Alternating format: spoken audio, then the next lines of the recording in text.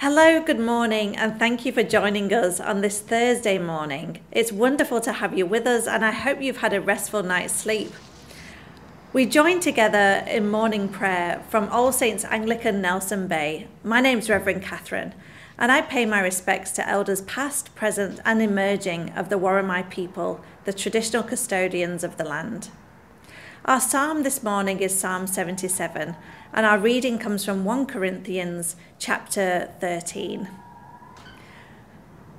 Let's quieten our hearts and our minds now as we come together in morning prayer.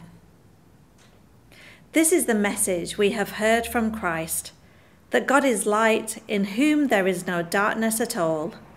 Glory to God, Father, Son, and Holy Spirit, as in the beginning, so now and forever. Amen. Let's say together our opening canticle. Go up to a high mountain, herald of good tidings to Zion. Lift up your voice with strength, herald of good tidings to Jerusalem. Lift up your voice, fear not. Say to the cities of Judah, behold your God. See the Lord God coming with power, coming to rule with his mighty arm.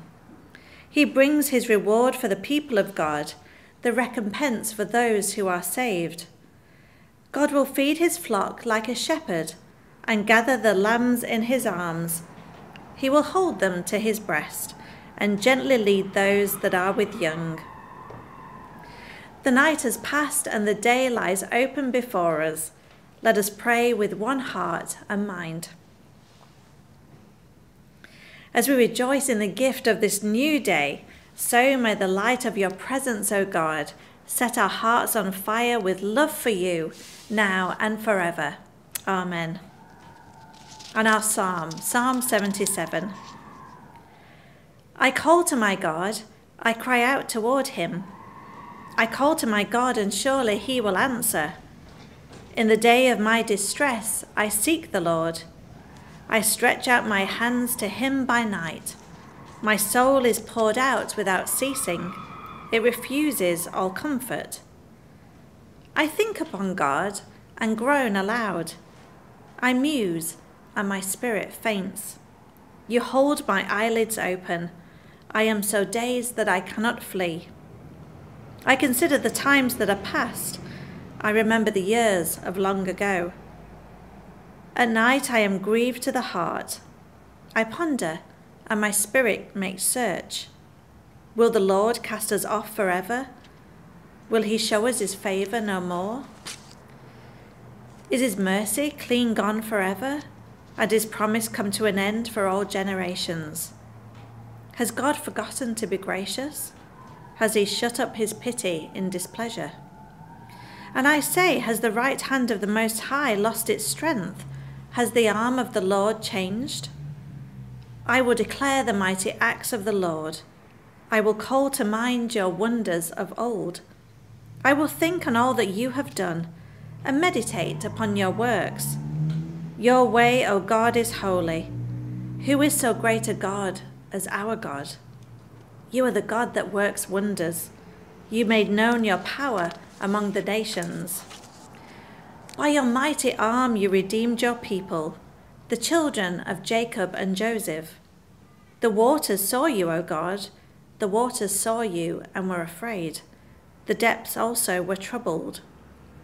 The clouds poured out water, the heavens spoke, and your arrows darted forth. The voice of your thunder was heard in the whirlwind. Your lightnings lit the world. The earth shuddered and quaked.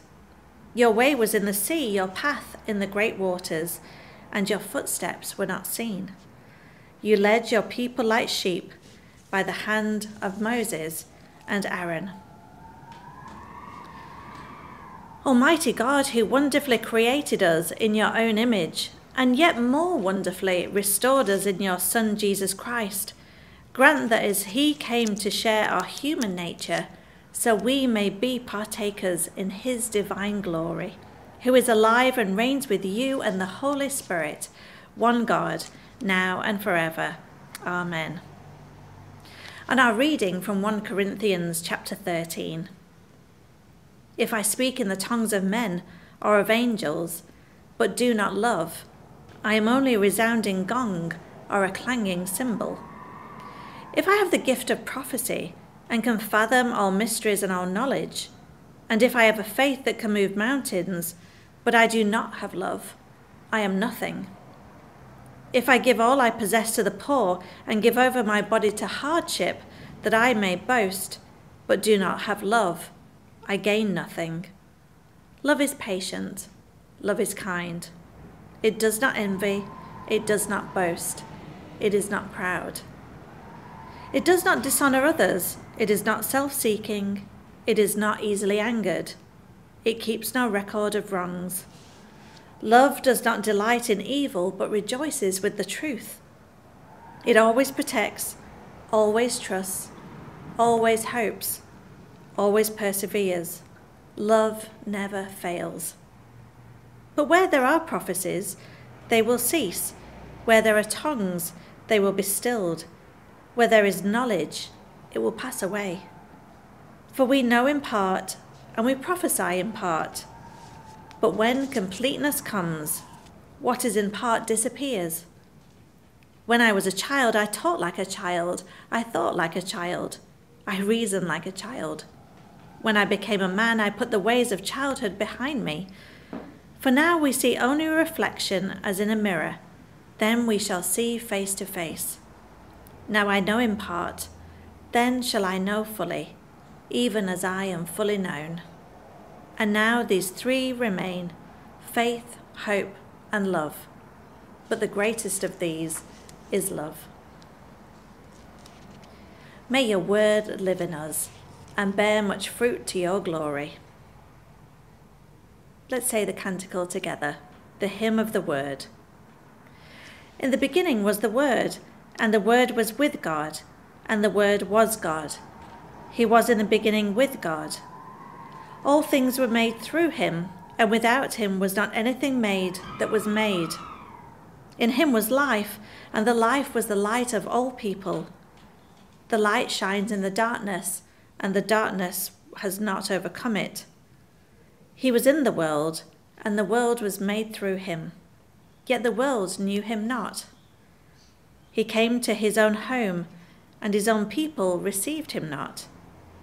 But to all who received him, who believed on his name, he has given power to become children of God, who were born not of blood, nor of the will of the flesh, nor of the will of a man, but of God. And the Word became flesh, and dwelt among us, full of grace and truth. We have beheld his glory, glory as of the only Son from the Father, and from his fullness have we all received, and grace upon grace. Lord, have mercy. Christ, have mercy. Lord, have mercy. Let's say together the Lord's Prayer. Our Father, who art in heaven, hallowed be your name. Your kingdom come, your will be done, on earth as in heaven. Give us today our daily bread. Forgive us our sins, as we forgive those who sin against us. Save us from the time of trial, and deliver us from evil. For the kingdom, the power, and the glory are yours, now and forever. Amen.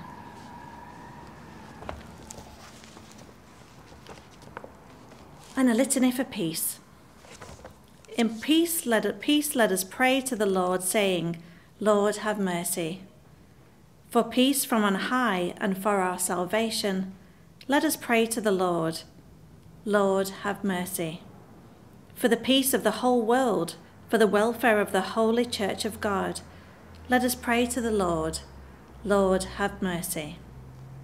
For peace among our bishops, clergy, and people, thinking especially today of Bishop Peter, Bishop Charlie, and Bishop Sonia, let us pray to the Lord. Lord, have mercy. For peace among the leaders of the nations and those in authority, let us pray to the Lord. Lord, have mercy. For the peace of this city, for every city and community, and for those who live in them in faith, let us pray to the Lord. Lord, have mercy. For our deliverance from all evil, strife, and need, let us pray to the Lord. Lord, have mercy.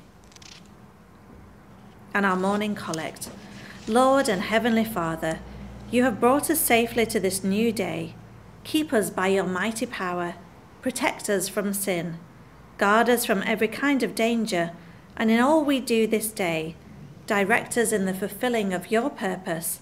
Through Jesus Christ our Lord. Amen.